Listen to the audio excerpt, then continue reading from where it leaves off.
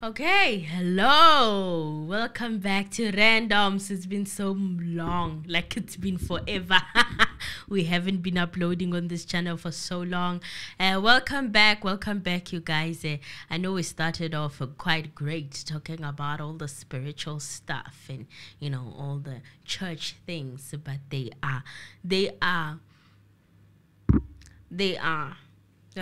getting on and off. People don't want to accept sometimes when they're in cults that they're in cults and they come here fighting BP and stuff, trying to make us not want to upload anymore. But we're back. Back like we never left, okay? Consistency will be king right here. Every once or twice a week, we'll be giving you something to talk about, and we are back. All right, so yeah, starting off on today's topic, let me tell you about something interesting that happened. I don't know how many of you have noticed the video that's been making rounds on social media. Tyla is our South African flower right now, who's blossoming internationally, who is doing amazing things. There's a song she did, Iri, make me sweat, make me water, make me lose my breath, make me water. Onana, ololo, won herself a Grammy, Gosam, a Grammy in a category that had not been there before in the Grammys, and it was specially created for African artists. And then she beat Davido and beat Burna Boy. Yes, she beat Burna Boy and she got herself that Grammy. Although there's a lot of talks, Black China's mom is saying that she's part of that secret society that we shall not mention over here. And then other people are also saying other things. You know, the #1 podcaster in Africa also has one or two, three things to say that, you know what, she's a part of that. Asazitina, we don't know, but what we know is that she came back today with that Grammy in her hands. Okay, and when she came back with that Grammy, Minister of Sports, Arts and Culture, ZIZI KODWA, wanted a moment with that Grammy, and she said, no. Guys, if you do not believe me, watch this. Watch this video. I'm gonna slot it here so that you can see what I'm talking about. And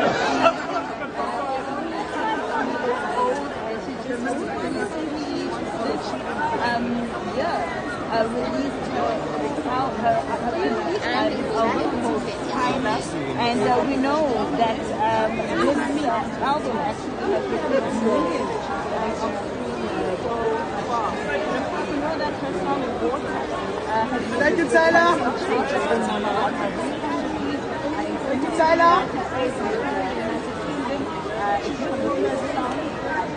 Mom's nice.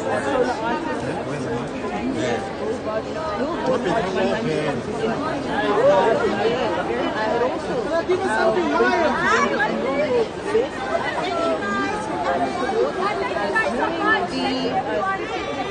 Installment of the Grammy Awards. Maybe we're going to try and speak to her. That is so funny. Okay, that is funny, and that is the reason why I myself Nandimthanda uTyla, because she cannot fake it. She cannot come here and just have that minister hold that trophy for vibes. Just hold it as if he earned it. Just hold it as if he supported the career transgression of this girl. No! Ufunu claim. He wants to claim the success of this girl to be that of a beautiful country with a beautiful government that supports artists, when that's not the case. So I love it. I love it for Tyla. I love it. Can this happen every other 2 weeks or a monthly? Where we just don't give credit where it's not due. Where we stop pretending. One thing I like about this generation, Yama 2000, they have no time to pretend. They have no time to be faking it till. No. You were not there, Mr. Minister of Sports, Arts and Culture, while I was busy struggling, harassing, and putting together my song and putting together my album. And now you want to hold my Grammy. For what? So yes, guys, that was about it. And a lot of people had a lot of things to say.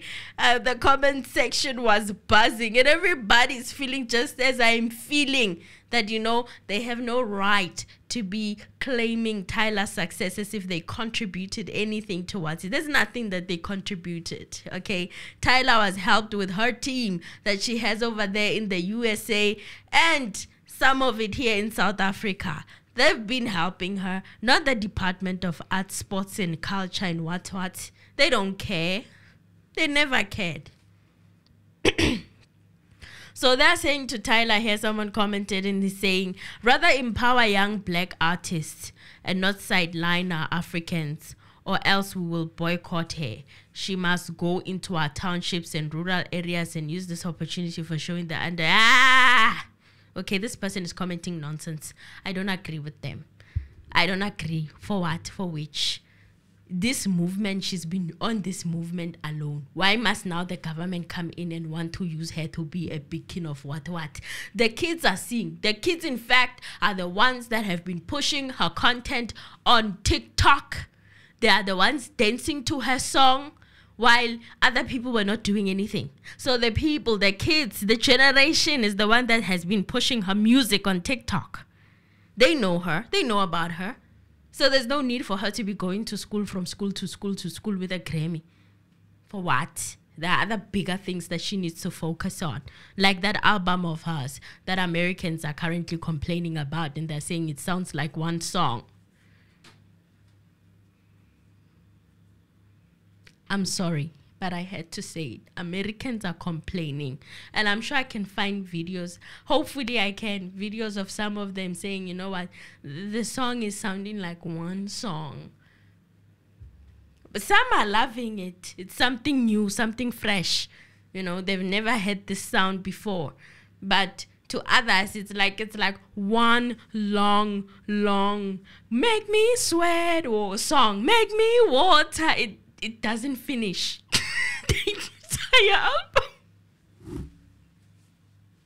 But that's a story for another day. That's a story for another day. Let's move on to another story. Okay. The other story is another mess that is currently happening between Mmusi, Maimane and Naledi Chirwa. I don't usually talk about politics, but this is very interesting. It's Naledi versus Mmusi. It's the battle of the politics. Mmusi Maimane is criticizing Naledi over here, and she's saying that Naledi is a shame that she has been placed number 200 on the EFF list of candidates for parliament. Uyakhala Mmusi ukuthi this should not be happening to Naledi. Naledi is this brilliant girl or whatever. She shouldn't be in this position. And here's something that he tweeted. He said, your leader does not know the price of bread, but you still believe he wants to alleviate poverty. This is how Bushiri scammed you. The EFF manifesto is an unbudgeted wish list full of lies to South Africa. Julius is afraid to debate because I will expose him. And he tweeted this and added that video of Naledi Chirwa at Bushiri's church. The Lord will bless you. He'll make you a great leader. He'll give you wisdom. I receive, Papa. I receive that, Major. Take more wisdom. Listen, pick up.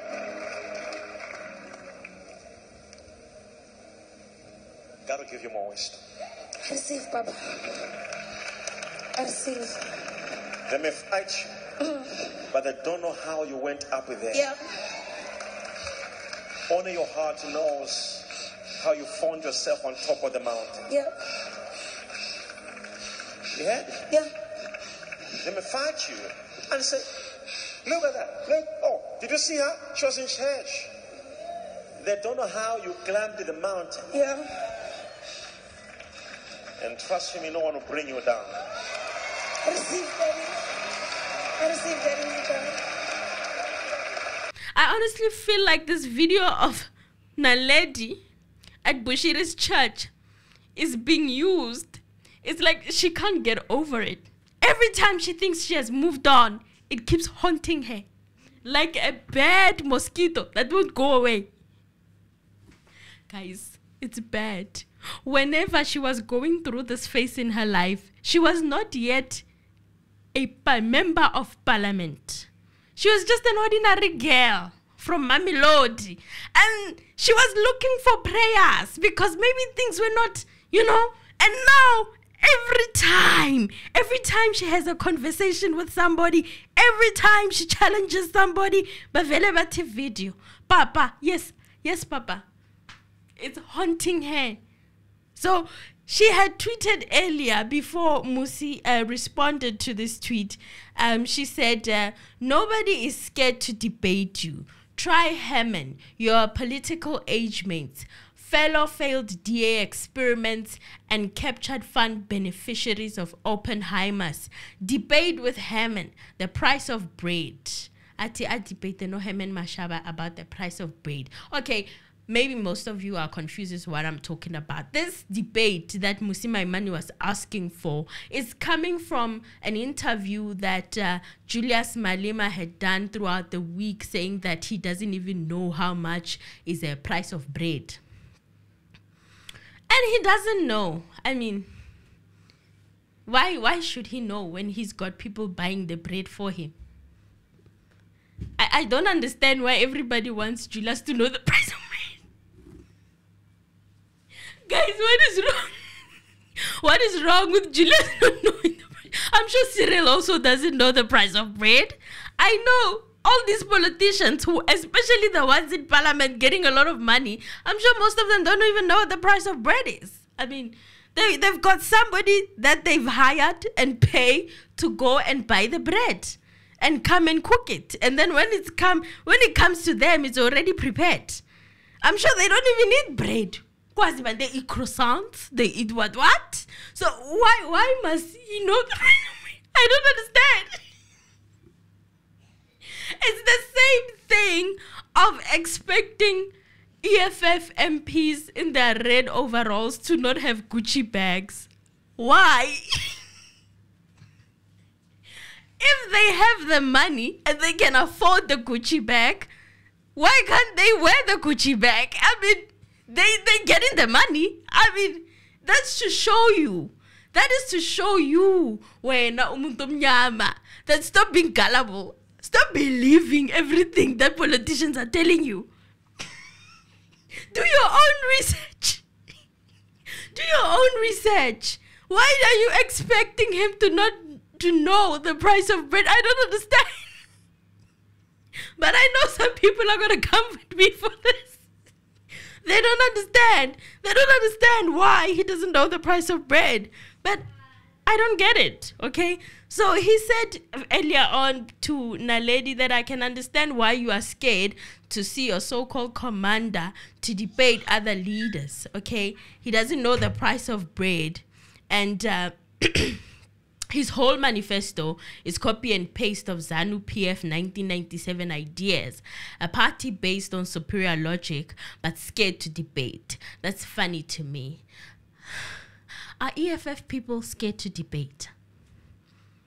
I think you are misunderstood, Mmusi, here, because what they do, all they do is debate. They've been kicked out of parliament because they wanted to ask the president about the mattress money and he wasn't interested. So I don't understand what you mean when you say they don't want to debate. Maybe they don't want to debate with Mmusi, Maimane. But do they not want to debate? I'm not sure about that. So maybe you can enlighten us on that. So Naledi responded, I'm give on Naledi. Nobody's scared to debate you. Try Herman, your political age mates, fellow failed DA experiments, and capture fund beneficiaries of Oppenheimer's. debate with the Haman, the price of bread. Malema is occupied with the price of alleviating poverty. Your bread material, he's not. Hi, Marabam Shailin. You don't think so? No, nobody thinks that. Hi, Bam Shailin. Mabati debate with Haman at the price of bread.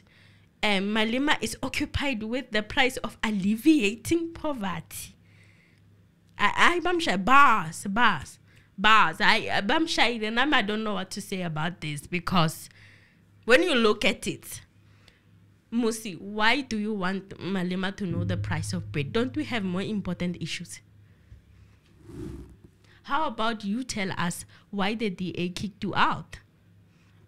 Bazamile to ask you on the other podcast, and you didn't want to give a direct answer. Why did they kick you out of the DA? We still don't know. So now you want Malema to know the price of bread. Like, how does that change our lives? How does it change our life? What impact does it make in the ordinary, everyday South African? Mmusi, you are out of touch. Come back. You are out of touch. We don't understand why you are fighting so hard for Malema to know the price of bread. Okay, I guess it stems from deeper issues. With deeper issues. Now I might be upset after working so hard for a party that ultimately kicked me out. And Mautia Beggar, you and Julius were supposed to be somehow in the same level of leadership. Manje, when you've had to start from scratch with this new political party. All the best. But yeah, and then he pulled the video that upsets Naledi, and Naledi pulled another interview or another expose story of his. In Cape Town. The leader of the Democratic Alliance, Mmusi Maimane, is a man under pressure. He's been accused of refusing to return a car donated to the DA by Steinhoff and living a lavish life in a rented house in Cape Town. That's what Naledi came back with. Naledi came back with this footage that I did not even know this news, that he was refusing with a car that was from Steinhoff. Aren't the Steinhoff people the ones where the Marcus Justa situation? So he was driving a car that belongs to that guy who is alleged to have deleted himself. We're going to say alleged because we are not sure right now. The media says they've confirmed, but the confirmation is not sufficient for me. I need more. But Steinhoff, he had a car from those people. And Naledi is here saying, yes, you are now on the right track, Mfundisi. Pastors and scams. These are the people you must debate, not Malema. You can start with the scams. You've both done as pastors. You can speak on the Steinhoff car you refused to return when you were dumped by your white captains. There was a time that Mmusi Maimane was a pastor. I don't know if he's still a pastor, but he did disclose that he was a pastor at some point. And then pastoring and politics and and now I'm hearing of Steinhoff cars. I don't know what to believe anymore. But either way, that was it. That was what was happening between these two the whole day. They've been going at it. Okay, there's so many tweets that are responding to one another. I just took the ones that are a highlight to me. And yes, it's going down. And apparently all of this started because Naledi was named number 200 on the list of the EFF candidates that are gonna go and have seats at parliament. And people are baffled, or were rather baffled, as to how that happens when Carl Nihanias and other people just joined like a couple of months ago. Even Ringo Malingos got seat number 40 something, and Naledi is over there at the bottom in 200. Oh my goodness. And the worst thing is that she keeps speaking with so much loyalty and respect for the CIC like nothing is happening. The feminists have even turned on her because initially she had missed a parliamentary meeting about 2 weeks ago. She was supposed to be in parliament and represent the EFF for some parliament meeting, and she didn't show up. And then she came back and said she had other emergencies to attend to. She is a mother, okay? One of her children allegedly was sick. And so she said, you know what, I had to attend to those pressing matters. And she came back and she apologized. But it seems like that apology was not well received in the EFF because like a week later, now her name is number 200 on the list. Naledi wa menzani Julius? Guys, ngathi mina that bus missed me. Because even now when I think about it, that whole papa in this video, it comes from Julius, doesn't it? There was a time Julius made a speech and was throwing shade at Naledi and was talking about papa, and the people at the Twitter did what they did and they found this footage, and this video has been haunting Naledi ever since. So girl, I don't know what you did to that man. I don't understand. But yeah, it's serious. It's very serious. I don't know what to call it, but it's a mess. I don't know whether you will ever be forgiven. I don't know. But number 200, it cuts deep. After all the work that you've been putting in, you are out there in the streets campaigning for the EFF. You've been wearing red. I don't know what they did to you. I don't get it. But we'll see with time. So guys, this is the first video that I've done, and hopefully you guys enjoy it. Tell me what you think in the comment section down below, what you think. And don't be too hard on me. And maybe, just maybe, I'll be back with the second one and a second update. So these are the two stories that I wanted to tell you about that I found interesting today. So until the next one, from Random's team, it's a bye.